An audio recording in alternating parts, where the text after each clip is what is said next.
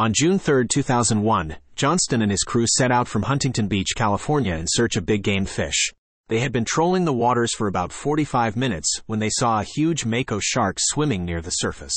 Johnston quickly grabbed his rod and reel and cast a large baited hook into the water, hoping to lure the shark.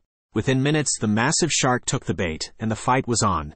Johnston battled the shark for over 2.5 hours, using all his strength and skill to keep the fish from breaking the line. The crew on the boat worked tirelessly to keep up with the shark, maneuvering the boat to keep it from pulling too much line. Finally, after an exhausting battle, Johnston managed to reel in the huge Mako shark. The shark was so large that it took the entire crew to haul it onto the boat. Once on board, they weighed the shark and found that it tipped the scales at a whopping 1,323 pounds. The shark measured 12 feet 6 inches in length. The catch was officially recognized as a world record by the International Game Fish Association.